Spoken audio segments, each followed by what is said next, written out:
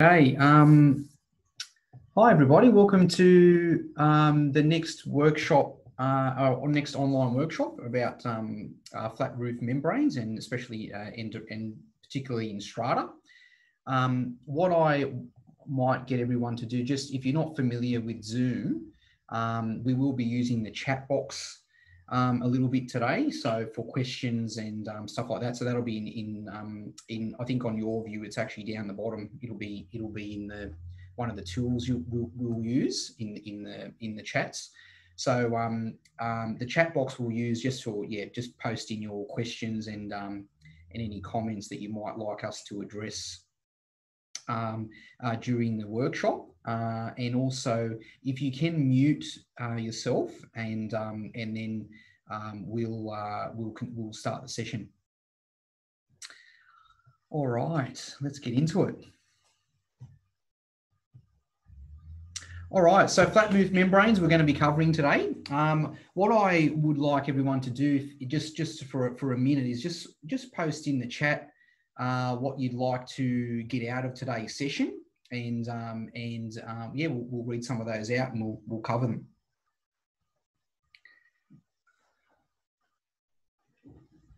Just post that in the chat for us. Any comments, anything that you'd like to see out of today's session?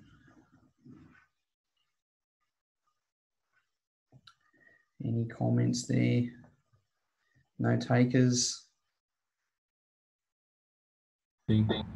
Testing. Sorry, guys. We're just sorting out our volume so we can hear you. Oh, yeah, no problem. No worries. No worries. All good. So we've got one from Richard. Use of concrete additives as an alternative to membranes. Yes, definitely. We'll cover that. Yep. For sure. There's a lot of that in the industry, so we'll definitely cover that one.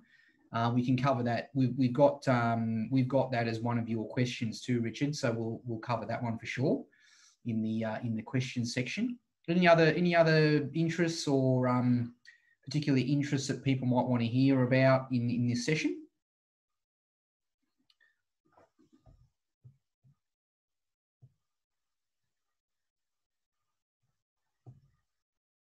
No more takers?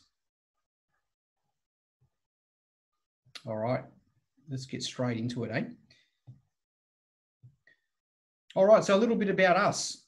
Wayne, you can do your intro? Yeah, so I've got over 25 years within the industry.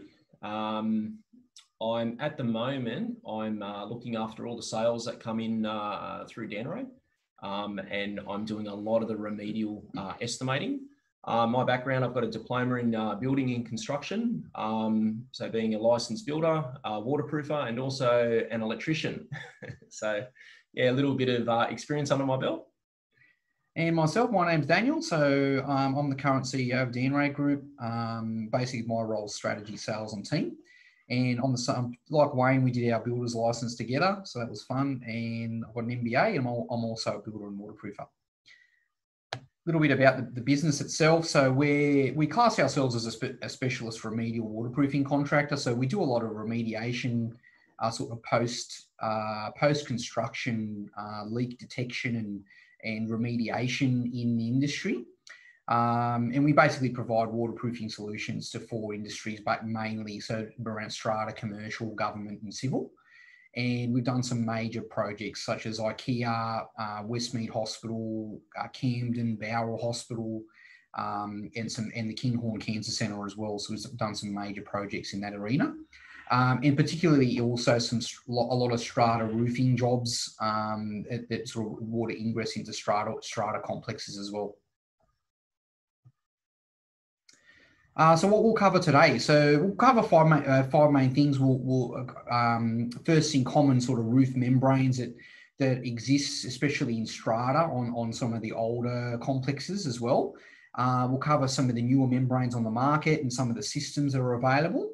Maintenance plans as well, maintaining the roofing and your membranes, and also making the right choice with regards to what membrane is best or in what situation, and the sort of pricing, what's involved in that.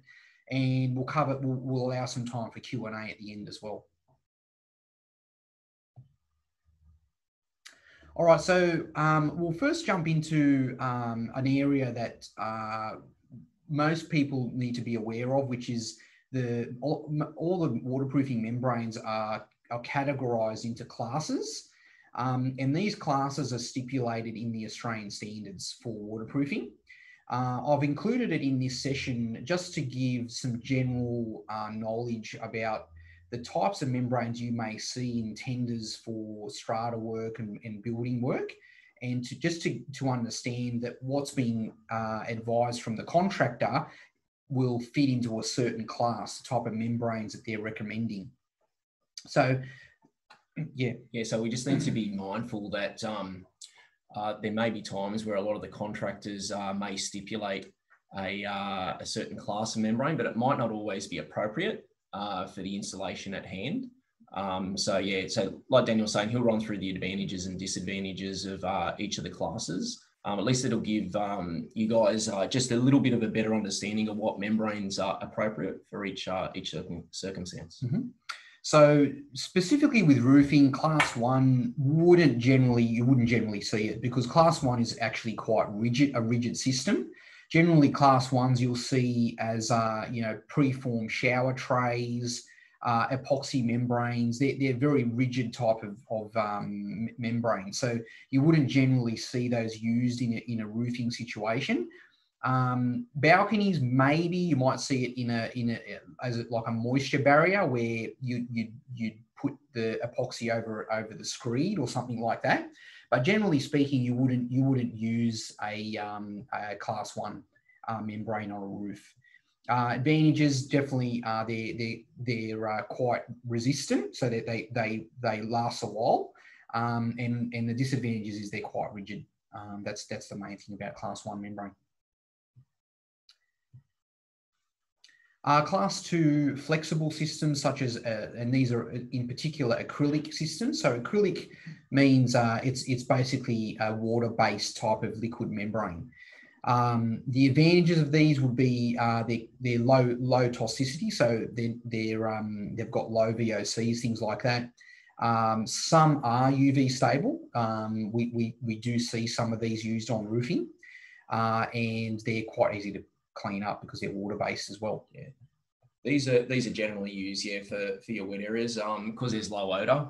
When you're in a confined space, sometimes if you use a class 3 membrane that's not low VOC, it tends to give out a whole heap of fumes. So that's why the class 2 sometimes is appropriate for a certain situation.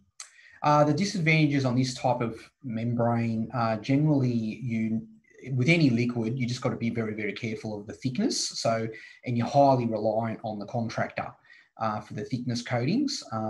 So what's used there is a comb to actually you dip it in the liquid and you see what thickness it is, but that's only usable during the application. So you may need 2 to 3 coats for this type of system, and also you've got to be quite careful with the curing times as well. Especially in weather, different weather situations. Cooler climates. Yeah.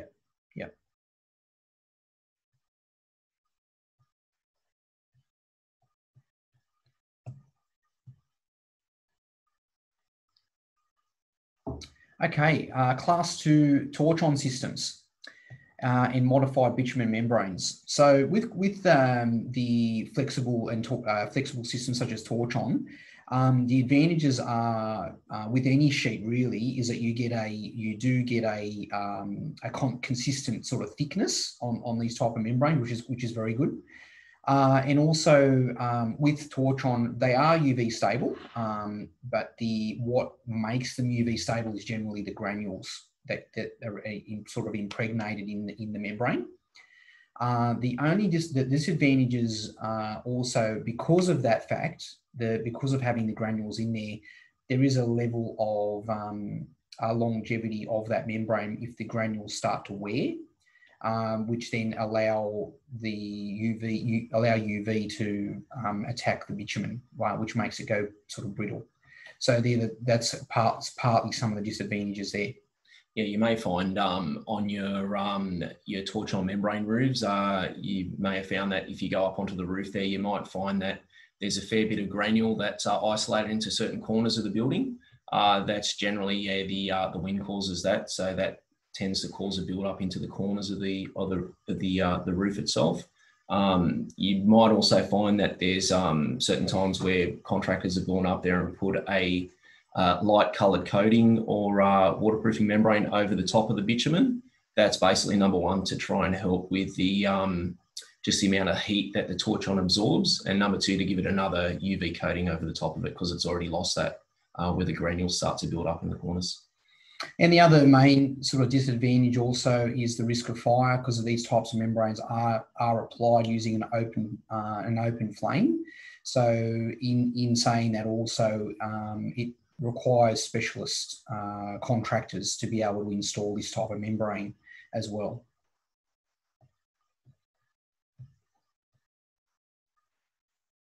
So class 3 are more flexible. So they're more flexible than the class 2. And this particular page is about the solvent-based polyurethane. So this is another liquid system that's quite flexible. The advantages of solvent-based polys is obviously they are definitely more flexible, and they are generally don't require primers, things like that, and they're very fast cure type of membranes as well. The only disadvantages with these types, they can be quite, they can contain quite an amount of fumes as well. So especially using these in strata blocks and things like that, it can be an issue. Yeah, in your internal areas. Yep.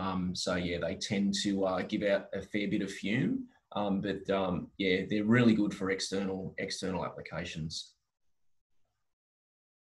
And we've seen also a number of polys used in planter boxes and stuff like that. You just got to be quite mindful that these type of membranes generally aren't root resistant. So you just got to be quite careful of what type of liquids, what you use in the planter or on a green roof as well.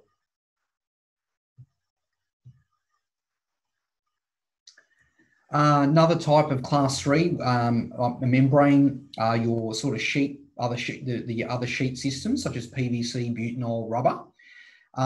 Advantages of these, again, you get a uniform thickness because they are a sheet membrane, and can be laid over damp substrate, which is quite useful in this case, and they are UV stable as well.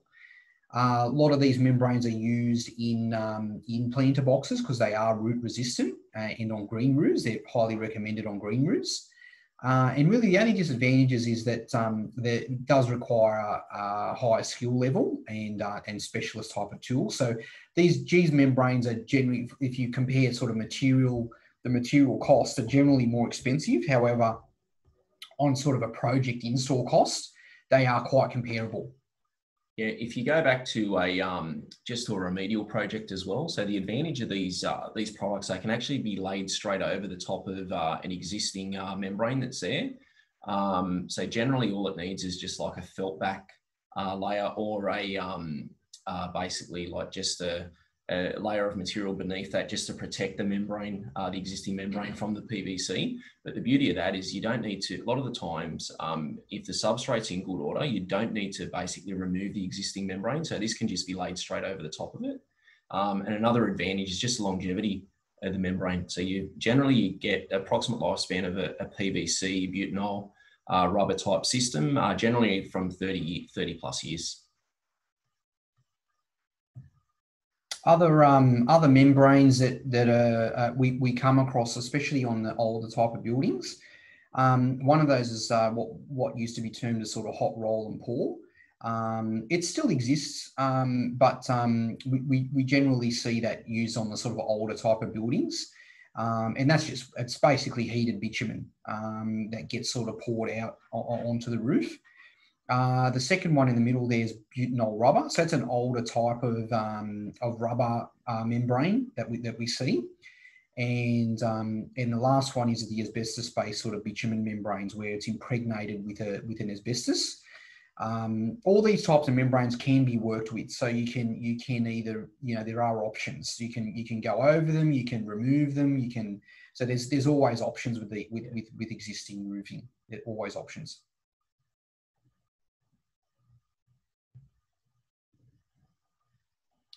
Some of the type of issues that occur, these three here are main sort of roofing issues, or roofing, either planter boxes on roofs or green roof issues. You'll see sort of some form of salting is very common. And for example, on the far right one there, it would be salting down into the slab below.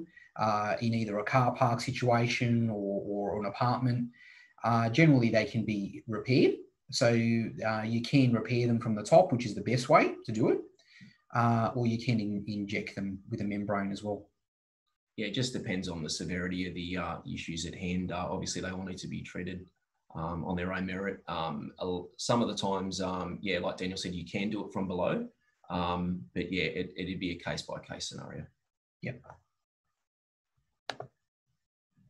Other issues that we see on roofing and balconies actually as well is the use of fillets and bond breakers, and the preparation of the areas. So a bond breaker states what it's supposed to do, and it's not supposed to actually bond to the membrane.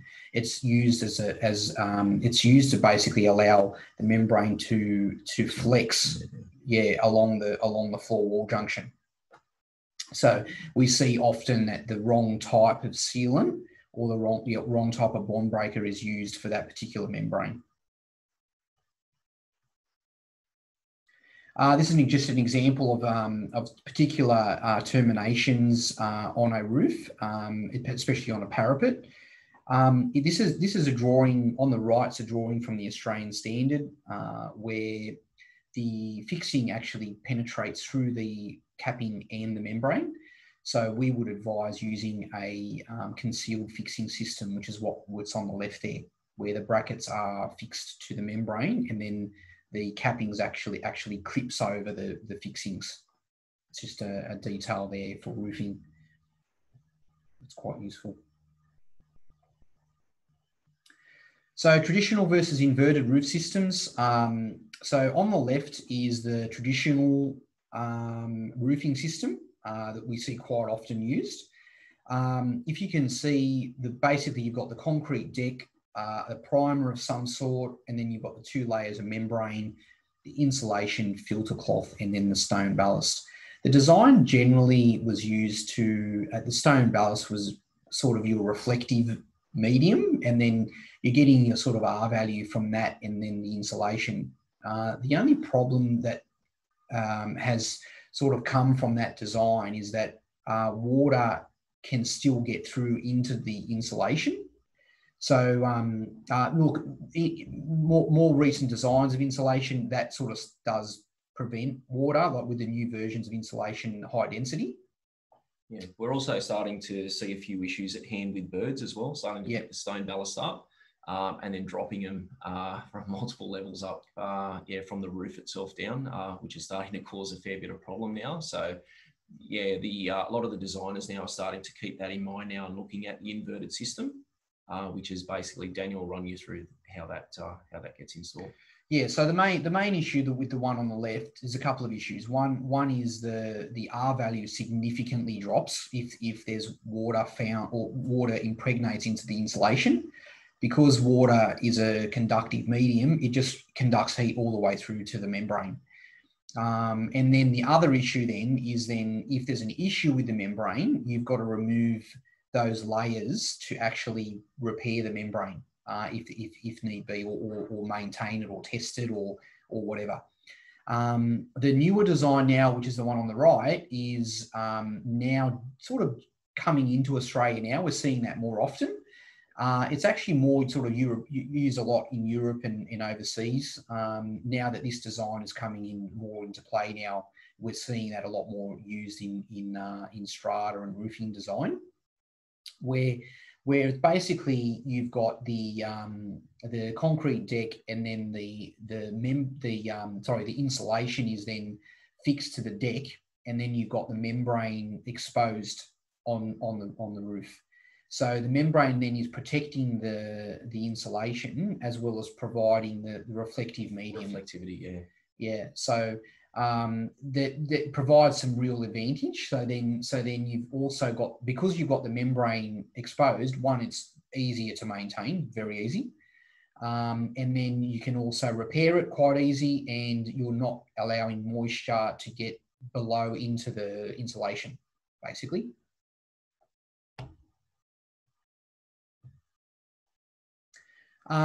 This is a diagram from Fatra.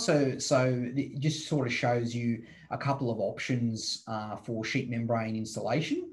One being fully adhered, so using glues to actually adhere the insulation down and the membrane.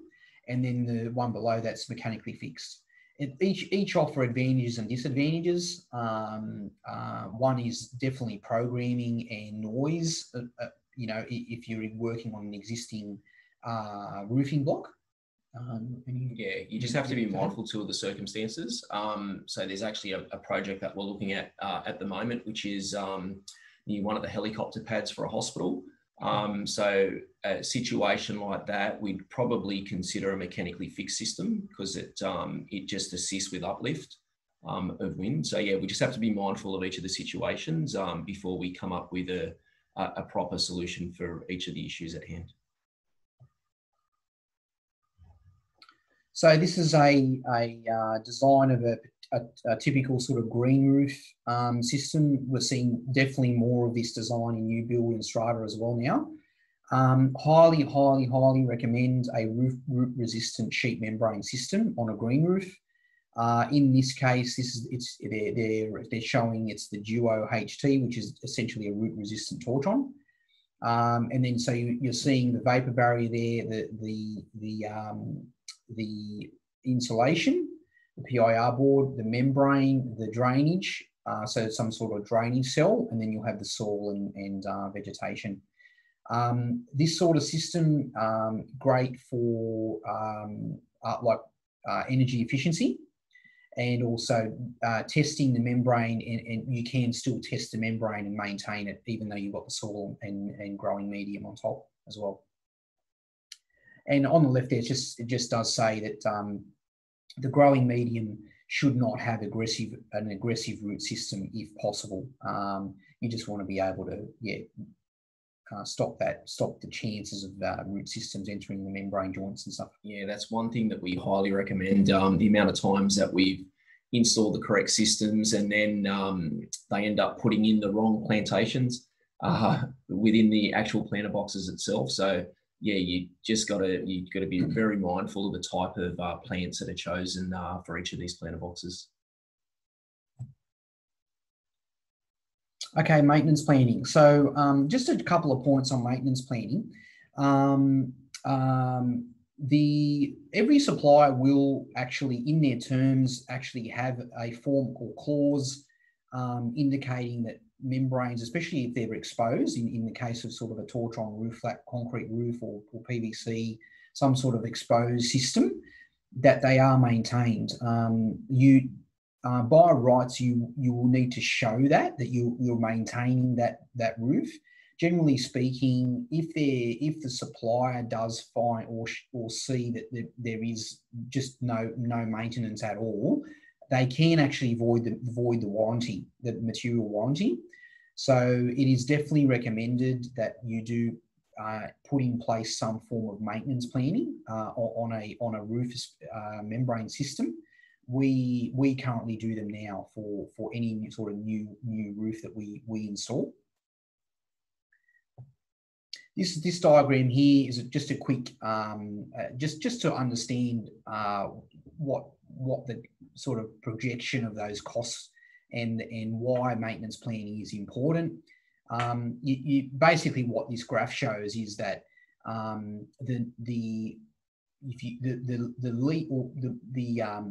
when we're not maintaining or doing any preventative maintenance, what happens is the occurrence of major failures occur more often, and the deterioration of the roof will accelerate exponentially.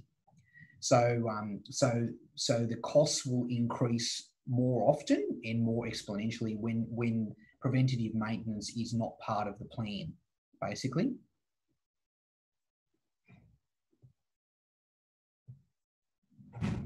So a couple of things in the standard that generally are checked for in maintenance. A couple of things like the lapse of the membrane are checked.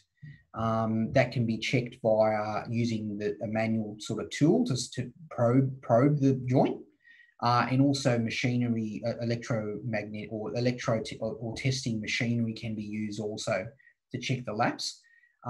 Drainage is also checked, so the clamps in the drain, making sure the membrane is still bonded in the drainage, and also making sure that the drains are clear of any debris as well. Yeah, a lot of the time we may go onto a rooftop and just like general cleanliness of the roof as well. So the amount of trades that go up onto the roof. So we'll ensure that there's basically a sign on the door before they get out onto the roof or near the access hatch that leads onto the roof. Just with our details on there, just to ensure that any contractors that work on top of the roof are basically informing us if there's any drilling or any works to be carried out to the membrane itself, just to eliminate anything moving forward.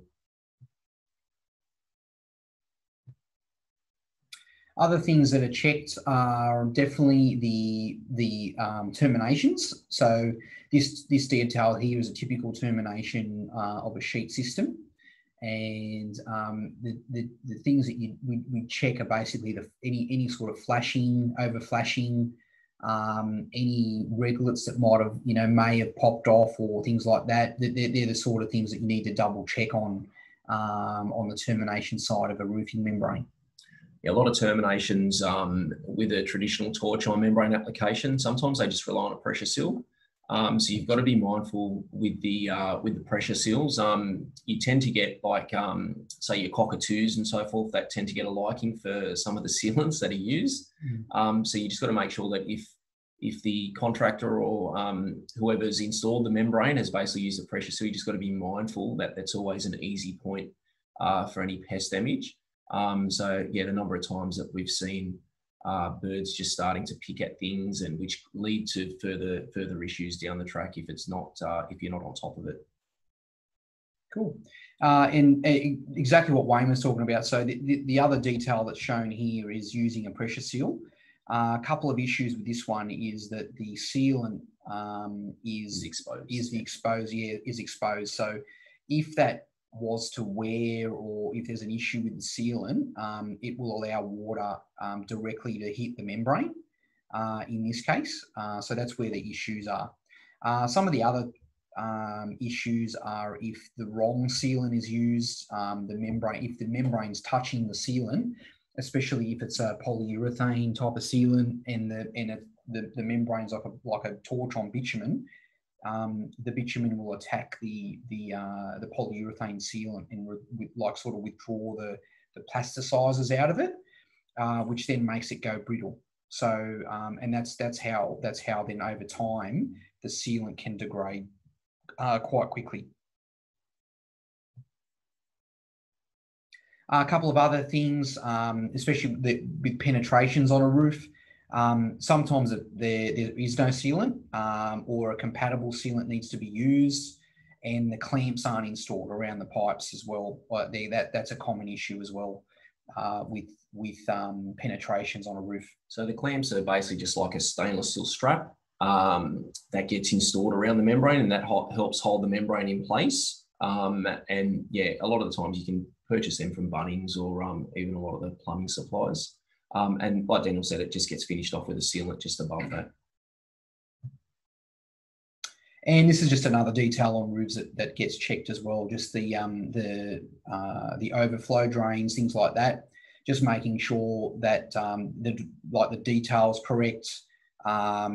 is the overflow blocked? Things like that, just simple things that we need to check on a roof. This is an example of a maintenance check that we would actually do. So basically, it offers a few advantages. One is that you're tracking the maintenance and what trades go up there, and also allows you to sort of triage the issues. So what's most important, what's a potential failure for the membrane, what can be left till later, things like that. If you're trying to budget for the repairs, you can then triage those or prioritise those accordingly on a maintenance plan. So making the right choice on different types of membranes and situations. So I've included these, basically the three major groups of membranes that we see a lot of. Generally liquids, quite common in new build situations. The cost is a lot cheaper in a lot of situations. On roofing type of membranes, we find that a liquid will be used. Issues with the liquid would be the lifespan. Generally, they just don't last as long, and they need to be recoated sometimes as well. Yeah, the problem is you've got to be mindful as well with the liquid membranes. If you get any stress fractures within the concrete, a liquid membrane will not cope with the movement of the crack that occurs within the concrete itself. So you've got to be mindful that a lot of the times a liquid membrane might be installed, and you might find 6 months down the track that cracks start appearing within the concrete, and it'll basically just come straight through the actual liquid membrane itself. So it's not designed to basically move on a crack where the membrane's bonded direct to the concrete. On an upturn, different story. So it's designed to move, but yeah, on any stress fractures within the concrete, it's not designed to take and cope with that. Next major type is bitumen sheet, or what we term as torch-on membrane. Definitely lasts a lot longer. You'll generally get a warranty, between 10, 20 years from suppliers generally. And the lifespan is a lot longer. So you'll generally get 30 years out of the membrane easily. And maintaining it, things like that, you'll get a good amount of years out of it. And like I said before, you just got to be mindful of the granules are the UV protection on a bitumen sheet. So granules start to wear if there's a lot of foot traffic, things like that. If you're using it exposed, that poses issues on a bitumen sheet. Yeah, as I stated earlier, with the granules, you can coat over the top of the bitumen membrane, which is becoming more common now to try and help with the reflectivity of basically of just heat that comes off the membrane itself. Because the membrane's black. Yeah, right? exactly. Yep. So we are finding it's more common now where some of the clients are asking for a 2 or 3 layer bitumen sheet membrane system with an overcoating over the top, light in colour. So that is another option to help assist in that type of circumstance. And then the last one, generally, you've got PVC rubber or your butanol sheet. These type of membranes definitely last a lot longer. They're designed for roofing, and you get a much longer lifespan and warranty from the suppliers on these types of membranes, just because they are designed for roofing, and a lot of the membranes that we see now are designed in Europe, and so they're designed to withstand a lot of the weather conditions in Australia. Excuse me. And so there's different suppliers, different types of PVC and butanol sheet membranes that are available. So we tend to steer that towards these types, especially in remedial as well. Actually, I'll answer this question now because Pete's just posted in something earlier, which is, does ponding affect the butanol, rubber, or PVC sheet membranes over time? Definitely, the membranes, these types of the sheet membranes, definitely withstand ponding over time. Yeah, so these type of membranes, Pete, they're actually designed as well to be installed within tanks. So yeah, when it comes to ponding, it's not an issue at all. Yeah. The only thing is you just got to be mindful of any potential slip hazards. Just depends on how bad the ponding is.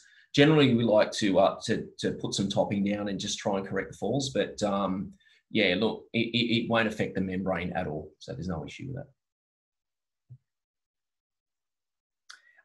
These are just what some of the systems look like. So so on the left you'll see PVC. There's other type. The actual picture, that roof, the actual roof is a TPO. So they're sort of sheet roofing systems. And the PVC systems is that hexagonal roof that we've done for a house as well. The middle one is the roof torchon, and you can see the sort of the greenish tinge on that are the actual granules on the torchon. And the last one is a terrace that we did in the Arctics system, the butanol system. It actually contains a polypropylene coating that you can direct stick tiles onto as well on that system.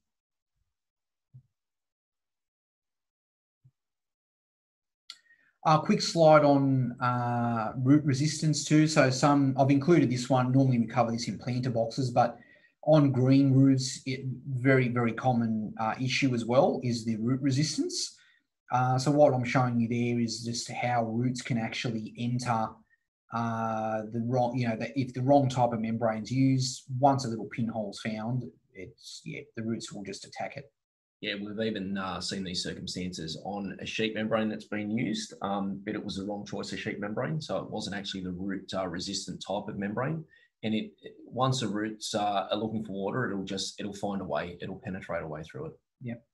So some of the examples of root resistant type of membranes, you've got the Ardex Root Repel, Sarnafil, Sika Sarnafil Flag On, and Index Defend. I'm pretty sure Fatra has one too. Yeah. As well. So a lot of the PVC sheet type of membranes and butanols have root resistant properties as well. So making the right choice. Look, on a lot of projects, we like to talk about the iron triangle, but basically what this shows is you really can only choose two of the options of the three. The other one you'll have to either forego or becomes an issue. For example, if you're focusing on getting a faster system down, but the scope is quite complex, you're going to pay the price. So it'll be a lot more costly.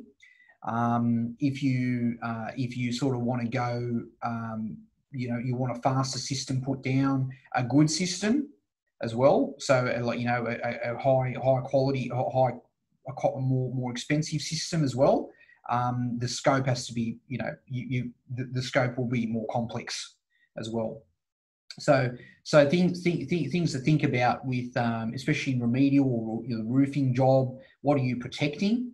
If you're just going to go cost driven, if the price is the only thing you're focusing on, your quality will suffer. So the scope and the time will suffer. So that's just what we like to explain to a lot of people and how we approach remediation in this situation. Couple of case studies. This one here was a large roof that we did in Cooper Street, Surrey Hills. As you can see, this is so basically the photos you're seeing there are what the state of the existing roof. They've tried to minimise a lot of the water ingress into the property by laying some builder's film down. And yeah, they just had a lot of issues where things left on the roof and stuff like that. So this actual roof was they had a crack at waterproofing this about two times in the past. So yeah, it had been quite costly for the owners out there. So this did have a fair bit of work that was involved in it. But in the end, we ended up laying an additional layer of waterproofing down over the top. So where you can see the yellow builder's film. So that was actually I think there was a 2-layer torchon underneath that. So we ended up putting an additional layer of torchon over the top of that. We corrected some of the falls where there was quite heavy ponding. Underneath the tennis court area that you could see just the photo just in the center of the screen there. So the tennis court itself, we ended up laying a PVC membrane underneath the tennis court. And then all the parapet walls, we ended up putting an elastomeric membrane over the top of, and new composite timber decking down. So that was a nice complex project, that one. So these are some of the photos during installation. So yeah, so that's just a couple of photos of the tortron that we had to, we basically had to prop up the pool decking, and then we slid the new tortron layer underneath that. And this is the tennis court. So tennis court was done in a PVC membrane, and then new turf was laid over the top. So we did the PVC in the center of the roof due to the thickness required a different, basically due to playing tennis on the tennis court. You didn't want sort of thicker laps due to the tortron. And this is the final finish. So we, over the membrane, we installed the decking and also used the paver pedestal system. Advantages being you don't have to use topping, and also ease of access to the membrane to maintain it if you need be. Yeah, definitely. So I'll just touch on that again.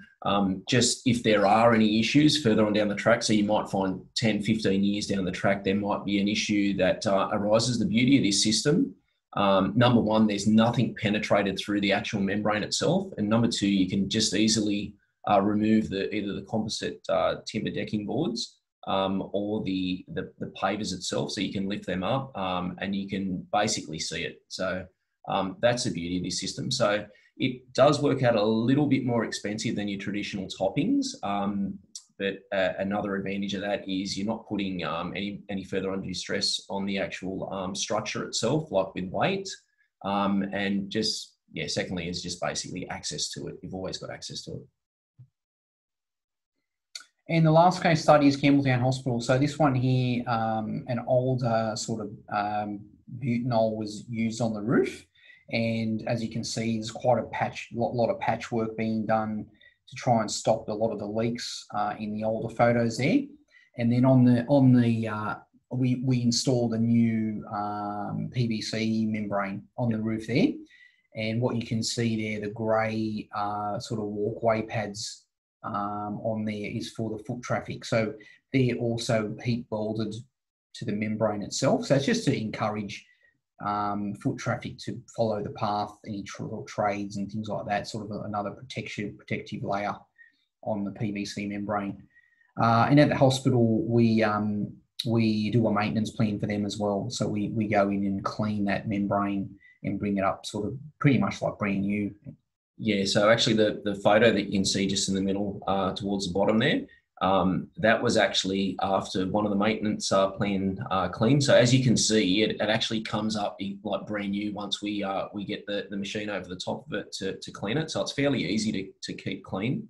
So all we use is just like a mild detergent on that, and it comes up like brand new, and it keeps the reflectivity index high as well. So it actually assists in reflectivity by keeping it clean.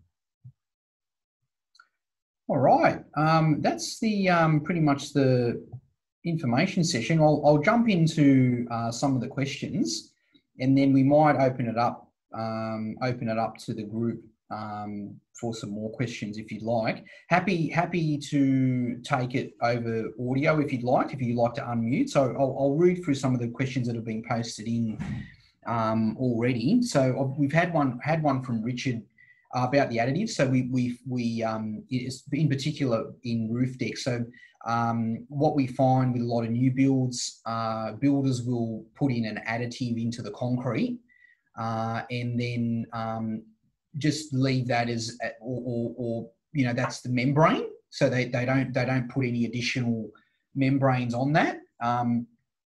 Common problem is we find that that's also very common in basements as well, that they do that. And we would advise to ensure you install a membrane over that deck, even though it's got the additives in it. Couple of issues. Look, the suppliers will have sort of, they'll have properties in there where, the bridges of the crack or it crystallizes and blocks the leak and things like that. But you just can't guarantee how much the concrete's going to move. That's sort of the main issue we've found. Same thing. So once you do start to get cracks that appear, it'd basically, a lot of the suppliers will come out and just say, look, it voids a warranty because you've got a stress fracture within the concrete as such. So we don't recommend it. We always recommend that there is some sort of physical membrane over the top of the substrate, just because it's there. That's your protective layer, So we can't stress the importance of it.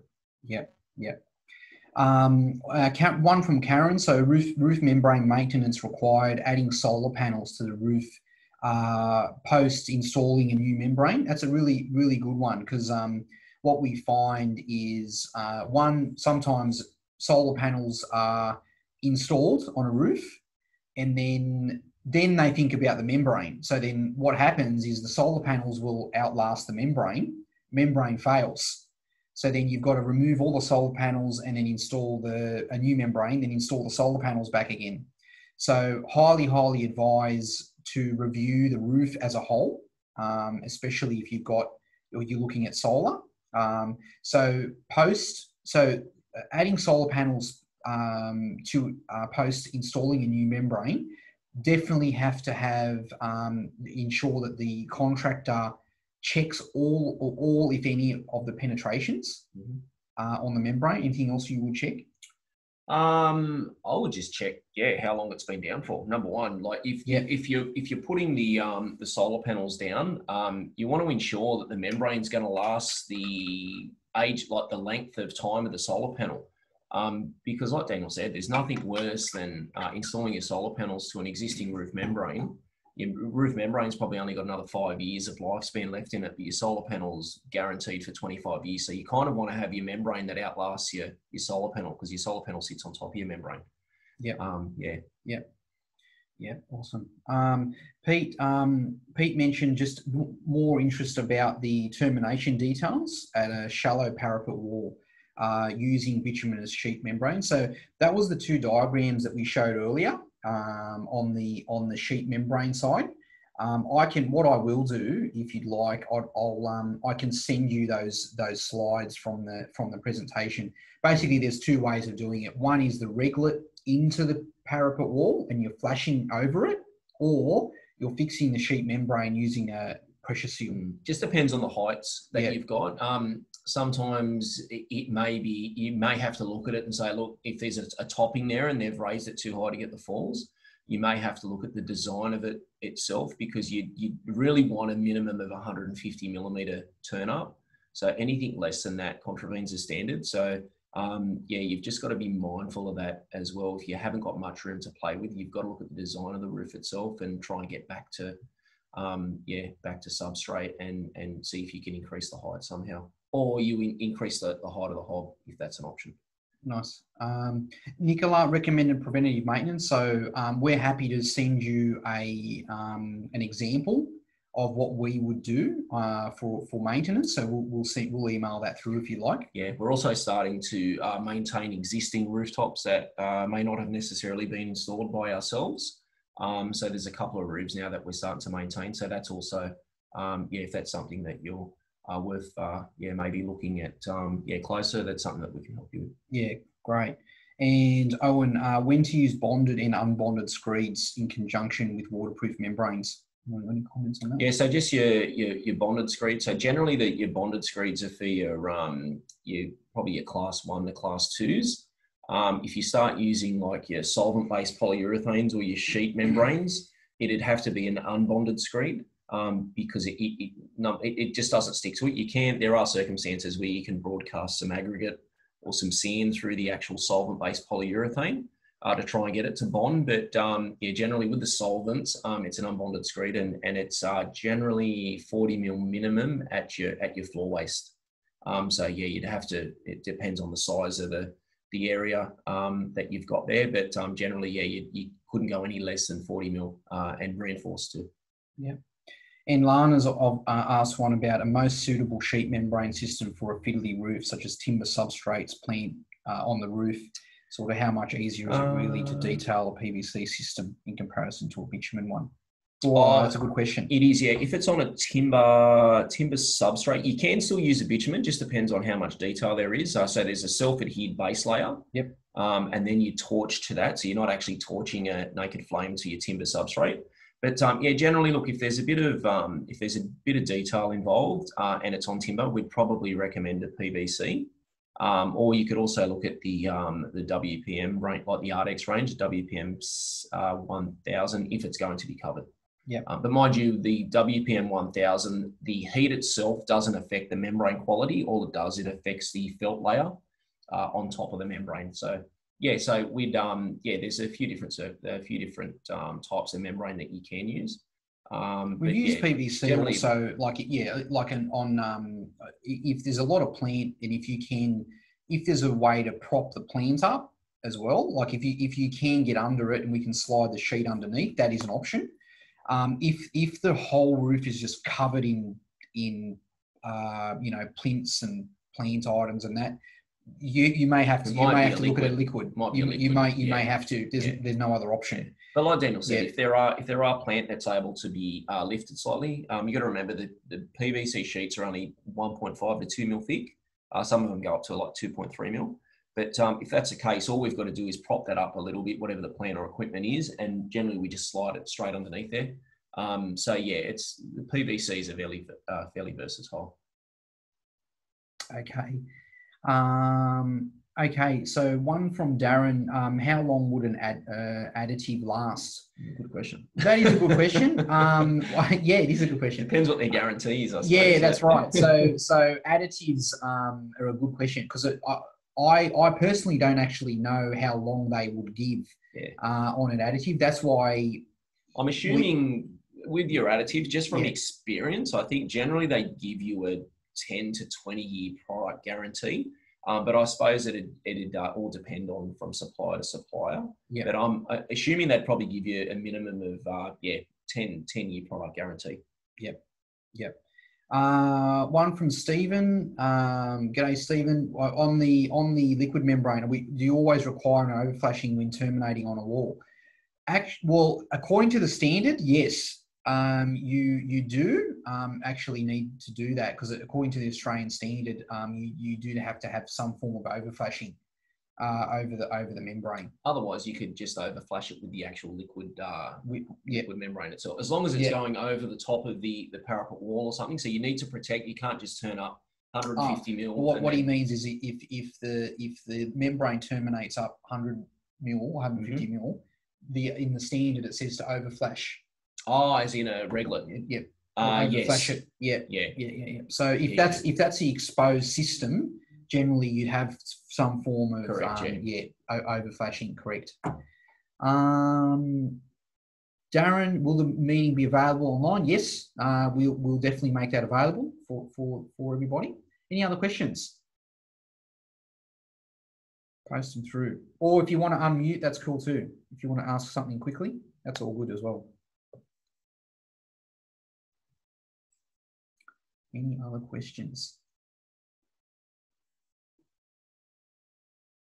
No, nothing.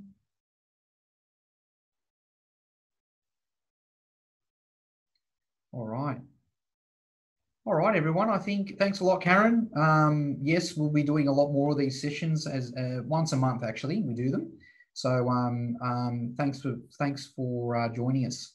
Well, listen, thanks everybody. It's been great. Hope it was very useful for everybody. Please email us if you've got any questions, any further questions that you might want answers to. And looking forward to see you all on the next session next month. All right. Thanks a lot. Thanks everybody. Awesome.